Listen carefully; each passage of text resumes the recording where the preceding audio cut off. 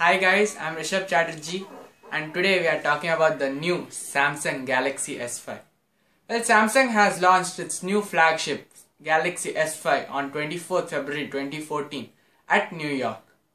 There were a lot of expectations from Samsung to do something innovative with this S5. But it's sad to say that Samsung has again gone with safe on this new device and has not gone with any new innovations as it was the case with S4. Well, it has played safe and put all the features which are available in other phones. Let's talk about some of them. Well, it comes with a 5.1-inch screen which is full HD.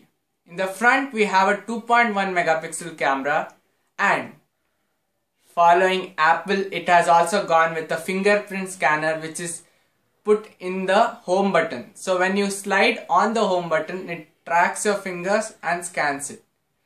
At the back is the major changes which have been made to the Samsung Galaxy S5.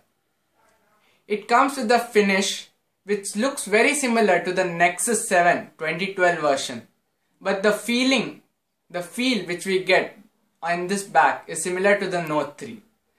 Only the case is that the stitching has been removed and now it looks more like the Nexus 7 2012 version. At the back we get a new 16 megapixel camera, and they have been made some tweaks so that the picture quality is improved, and now we do get 4K. And just below the camera we have the flash and also the new heartbeat tracker. So basically what it does, there are two sensors and you keep your hand on those two sensors, and through the S Health app it tracks your heartbeat. In the bottom we have the new USB 3.0, and this time Samsung has made it IPC 67 certified, which means it is dust proof and water repellent. It's not waterproof, which means you can't put it in a swimming pool or put it in a bucket of water.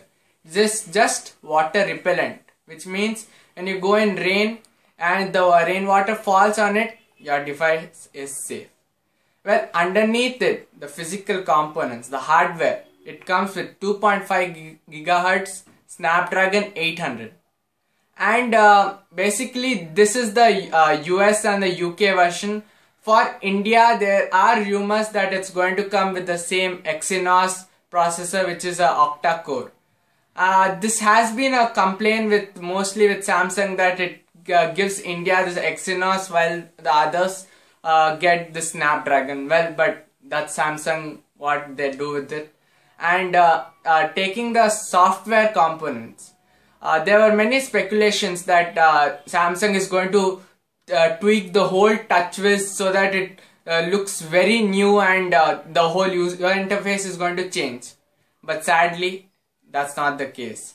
It remains the same, just the icons have been made more roundish as seen in the Tab Pro series, and that's it. And now it comes with the 4.4 KitKat, and the version looks very fluid and it's very light, but the features have been remained. So due to the KitKat, the TouchWiz feels more fluid than the previous version. Samsung has launched the back cover 4 colors actually: white, black, blue, and golden. And the blue is the most currently the most famous one among the 4 colors. I hope you liked this video, and if you did, please give it a thumbs up and subscribe to this channel. Thank you. This is Rishabh Chatterjee signing off. Goodbye.